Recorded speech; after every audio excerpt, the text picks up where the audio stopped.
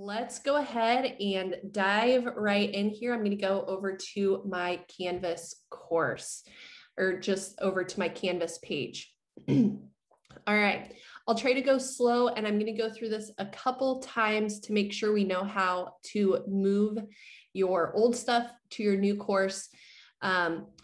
So once we've got our Power School up and running for the new year, you're going to start to see your 2021, 2022 courses populate here in your unpublished courses.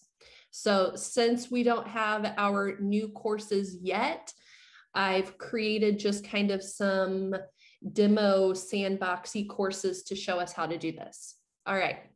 Step one is that you're going to open your new course. You're not even going to go to last year's course to get your stuff. I'm going to go into my brand new course. We're going to imagine this is my 21-22 course, Sickler new course. But I want all that awesome stuff I created last year. So first button I'm going to click is I'm going to go down to the bottom here where it says settings. It's going to take me to my settings page. Maybe you guys have been there before. Over on the right-hand side, there's a button that says import course content. So you're going to click there.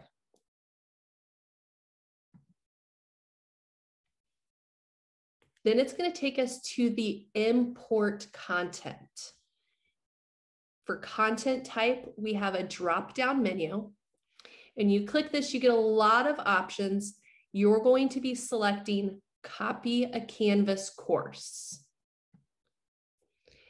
Mine might look a little tiny different from yours because my account rights are a little bit different. You might have a drop-down menu where it says search for a course, where it's just going to automatically, you'll click the drop down and you'll select which course it is that you're bringing into this new one. So for me, I'm going to take my Sickler Spark demo. So you can see it started populating there. So I'm going to select my course. So we're imagining this is my last year's course that I've got all my awesomeness in. You'll notice that after I selected my course, that it's now asking me a few more questions. This first walkthrough, I'm going to show you all content because I'm guessing that most of you just want to bring all of that goodness from last year into your new course. So I'm going to say all content. And then this is optional for you where it says options, adjust events and due dates. I usually click that and you'll see that it created this new drop down for me. I usually say remove due dates. I always click that, but there still has been times where due dates are still attached to them. So that I can't explain or know why it does that. And then you're going to click your import button. It says queued. It should start up here in just a minute. It'll probably take anywhere from like 5 to 10 minutes. So while that is processing, I'm going to go back to my dashboard and show you, because I also said, so that way I showed you all of the content. I'm going to show you how we can do that, just bringing some content. Maybe you're like, man, I want all of my morning work activities that we did, but since I was just kind of learning the ropes of Canvas, I have a lot of stuff that I don't want to bring to the new course. So if that's your route, so we're going to pretend again, I've just opened up my brand new course for the year. And this, in case you missed something in your notes before or want to check them, I'm going settings, import course content over on the far right. I'm saying that I'm going to copy a Canvas course. You're probably going to have a drop down here, which will make it much easier to find the course that you want. So now I'm going to choose the path of just saying select specific content, which feels weird because I haven't actually selected any content, but this is what's going to happen. I'm going to say import. which felt scary because I don't want it to import everything. But what it's doing is down here in my current job, it's saying it's not going to bring anything until I tell it what I want it to select. So I'm going to click this red button to bring just specific content. I use this like specific content, select content a lot. If like I had a sandbox and say I had a bunch of garbage stuff in my sandbox, but I made one really cool page that I want to bring into this course.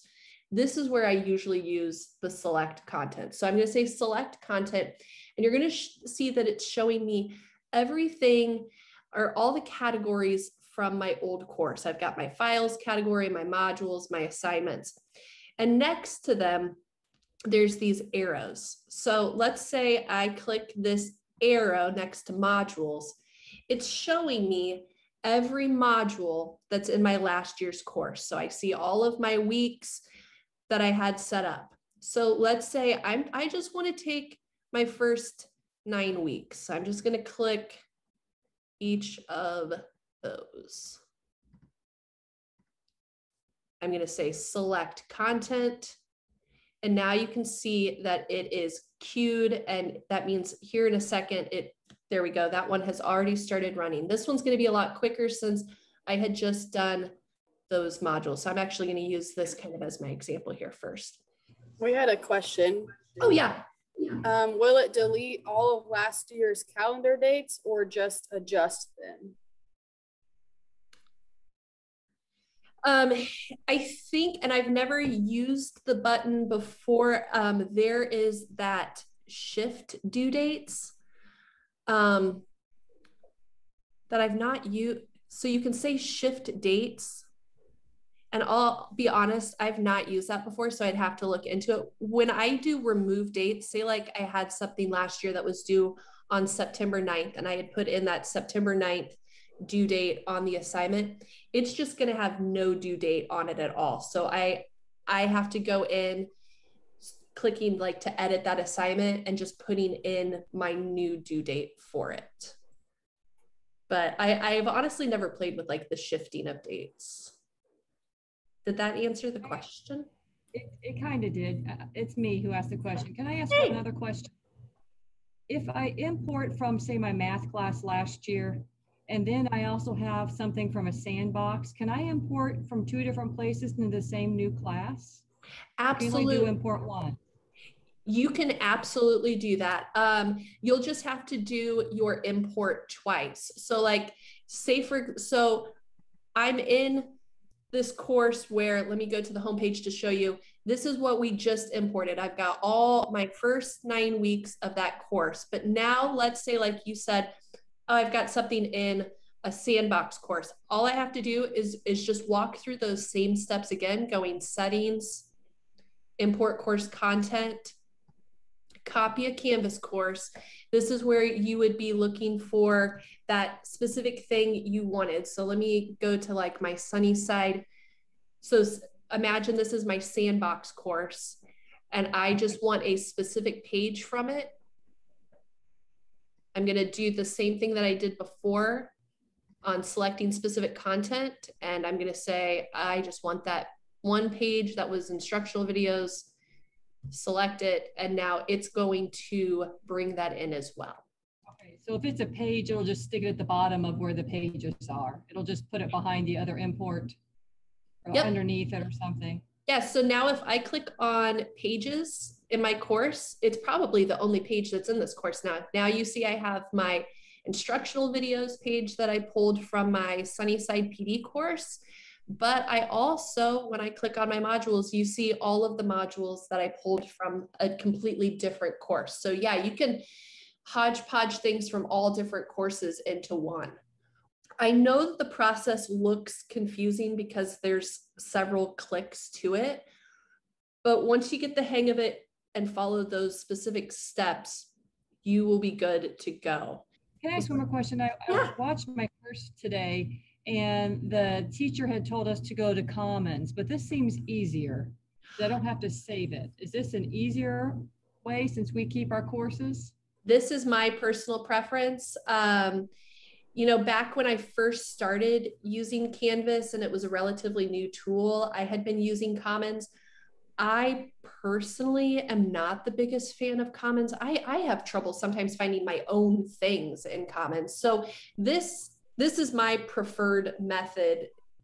It feels easier to me. I know everybody has their own preferences, but for me, this is my favorite way. The only time I would use Commons is because when you do your import, you can only see your courses.